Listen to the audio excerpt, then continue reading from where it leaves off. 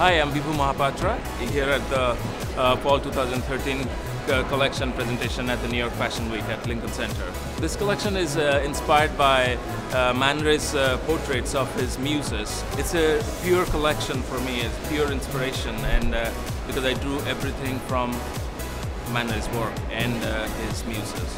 The inspiration for the makeup today was a little bit inspired by kind of 1930s, 40s, those beautiful hand-painted kind of photographs. If there was a kind of modern day photographer, it would be something like a Paolo Roversi photograph. So we're starting off with an eyeshadow in colour tattoo in Bad to the Bronze, and we're using that all over the lid, all the way up to the brow and underneath the eye, quite low down.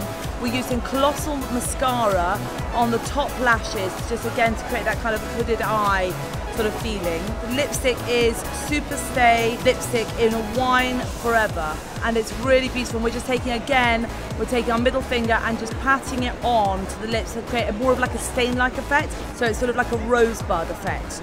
We're using a highlighter in colour tattoo just on top of the cheekbones, and then we're adding a little bit of gloss on the eyes in Shine Sensational Minty Sheer, just to make it have that kind of very dreamy 30s sort of wet looking eye. It's really effective on the runway.